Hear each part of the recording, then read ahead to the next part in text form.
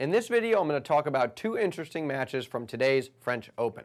You got Henin versus Sharapova and a Roddick versus Gabashvili. And then towards the end of the video, I'm going to talk about how you can win a tennis racket during the final of the French Open. Now, let's start with the Henin-Sharapova match. We'll put Maria up here and Justine down here. And this was kind of a strange match, but I thought an intriguing match because at the beginning of the match, in the first set, you had Maria who was a little bit off. Her game wasn't quite there. She was leaving the ball short in this area of the court, and Henin was playing well. She was standing up on the baseline, taking the ball early. She was hitting her spots well, running Sharapova around the court, and Sharapova couldn't find the range, and she couldn't get the ball deep. And particularly on a day like today, when it was cold, it was wet, and the court was really taking a lot of pace out of the ball. You leave it short, that allowed Henin to stand up and really control the action, really dictate play. So the first set wasn't really close. It was 6-2, I believe. And then in the second set, you had a situation where Sharapova started to play better. She started to get better depth on her ground strokes. They were landing closer to the baseline. That pushed Henin back a little bit. And it also prevented Henin from controlling the action. If she's standing further back, deeper balls, she's not going to be able to hit her spots as well. And it allowed Maria to step up. And, you know, the conditions certainly prevented Maria from hitting through the court as much as she would like. But when she was able to get better depth and push Henin back, well, Henin had to hit longer to get the ball back to the baseline. And then with the court taken away a lot of the ball's pace, Maria now had time, once she found the range, to hit her shots and take control of a lot of the action. So the conditions, in a way, once she got better depth, played a little bit into what Maria was trying to do, and it certainly allowed Maria to set up for her big ground strokes. Now, the other interesting thing was how Maria competed was not interesting. Maria Sharapova is one of the best competitors on the women's tour. You've got Serena, and I would certainly put Maria up there as well. And Sharapova faced some break points, which probably would have resulted, if she had gotten broken, she would have lost the match. And she did some interesting stuff on those break points. Now, what she did was she served out wide kick serve, which was a little bit interesting considering that Sharapova typically doesn't have a ton of spin on her serves. And in fact, they're relatively flat, and she hasn't been serving particularly well. She's been injured, and she's been trying to build that shot back up. So she was double faulting earlier in the match. Her serve has been sort of intermittent, but she would hit some kick serves out here.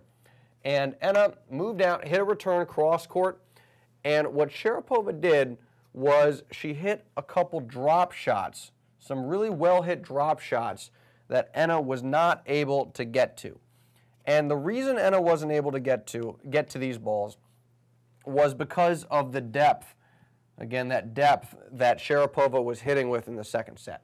Because what happens, what a player is thinking, a pro player, when they get pulled off the court on a wide serve, they want to get it back deep, but then they're going to anticipate not being in the best position. They're going to anticipate probably being on defense, at best a neutral rally.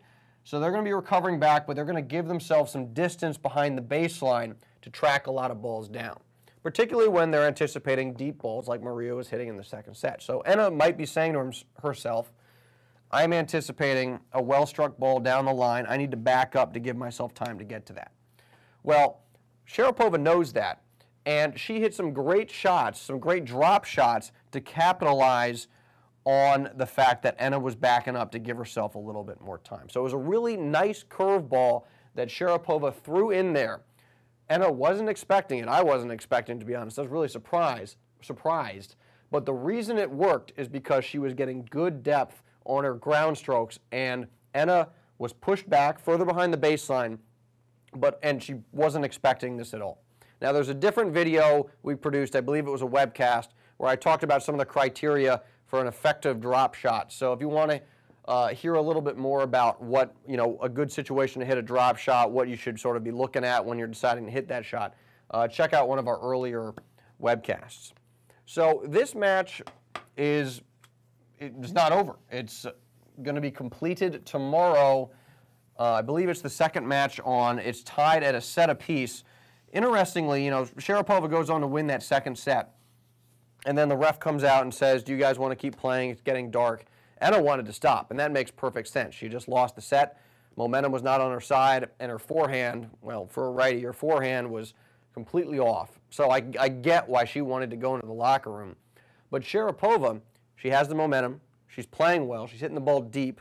She seemed to be serving all right at that point in the match. Why would you want to get off court? I wasn't exactly sure why she wanted to suspend the match to the next day. Her coach was telling her, get off the court, get off the court. So I found that a little bit interesting, just given the dynamics and the flow of the match at at that particular junction. But this will be resolved tomorrow. I think, you know, if I had to put money on it, I think you got to go with Enna. I mean, Maria's given up the advantage in terms of the momentum. Enna is a better clay court player, just historically. I mean, I think that's obvious. And if her forehand's back, then she's, she'll probably be able to do some damage. And, you know, the question is Maria's level going to be as high as it was in the second set coming right out of the gate in that third set? So there's some question marks there. I expect Enna to take that match. Now, if we transition, we also had the Roddick Gabashvili match. And this match, in a lot of respects, was similar to the Enna Sharapova match. I'm not going to try and spell Gabashvili, so I'll put a G down there. I'm just happy I can sort of pronounce his name probably somewhat close to accurately. I'm notoriously bad at pronouncing names. So we've got A-Rod up here, and we've got Gabashvili. And this, as Roddick said, from point one was Gabashvili in control of this match. And the same way that Sharapova was hitting short to start, so was Roddick. Balls were landing short around the service line, maybe a little bit past. But Roddick wasn't able to correct this. And Gabashvili can rip the ball. He's got long strokes, big strokes. In some respects, he's similar to Soderling. Well, given the conditions today, where Roddick really couldn't hit through the court, Gabashvili had time. He was able to set up. He was able to get through his mechanics comfortably. And he was pounding the ball much deeper, getting it much closer to the baseline, much deeper than Roddick was. So Gabashvili was able to stand up on Roddick's ground strokes, and Roddick wasn't. He was pushed back, and this dynamic never changed. So this is why Roddick basically got destroyed. I mean, it was 4-4 and 2. It wasn't a close match. Roddick served a very high first serve percentage, but only won about 63% of his first serves, which is an incredible stat. So it just goes you to show how Gabashvili was not only controlling most rallies, but the conditions were just really sapping the power out of Roddick's serve, more so than they normally do. So Gabashvili was able to get his teeth into more of Roddick's service games. So tomorrow, like I said earlier, you've got Enna and Sharapova finishing that match. Again, I expect Enna to win. You also have some other, obviously, big-name players. You got Federer in there. You got Murray. You got an interesting match between Marin Cilic and Robin Soderling. I'm really looking forward to that one. So there's a lot of good stuff on tap for tomorrow.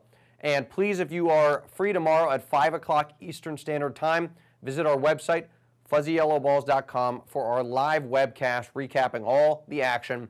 And during that webcast, we give away a bunch of free stuff. Today, we gave away an Andy Roddick rookie card that he has autographed, valued at about $100. And for the French Open final, which is at 9 a.m. Eastern Standard Time, doesn't matter really what time it is, because we are going to be broadcasting live during the final. So wherever you are in the world, tune into our website, again, fuzzyyellowballs.com. During the match, we will be broadcasting live, just like we've been doing at 5 o'clock Eastern for our webcasts. And during that match, we are going to give away a tennis racket and some other cool stuff. So there's a lot of stuff you can win. And, of course, the webcast is a lot of fun. We got that chat box going, so we can interact. I can diagram important plays on the dry erase board. So really looking forward to that next Sunday. And I, of course, will be doing more dry erase board videos like this. So I look forward to that, and I look forward to talking to y'all soon. Did you know that there are only 5 simple things you need to do to have a textbook forehand like Roger Federer? If you click the link in the description of this video and visit our website, you'll learn why Federer's forehand is so good and how you can copy his technique. And this entire 45-minute lesson is 100% free. Join the thousands who have already learned what these 5 simple things are and take control of your forehand today.